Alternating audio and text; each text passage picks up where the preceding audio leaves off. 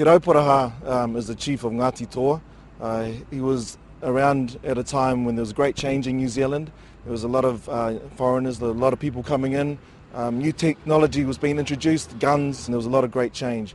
He was somebody that put himself in a really strong position. He took advantage of that change and he became one of the most powerful people in the country.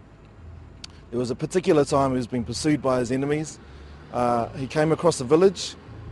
He asked for protection. They agreed. They hid him in a pit. Now this pit was for storing kumara. It's not the sort of place we expect the chief to go. So they covered him. It was dark. The enemy came through. They were looking for him. He thought, this is it. This is the end. They're going to find me. Kamate, kamate. It is death. It is death. Kaora, kaora. It is life. It is life. This is the man. This is the hairy man. Has reached up and grasped the sun and made it shine.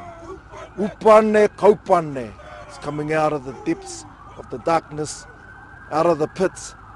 Whiti tera, the sun shines. Hey!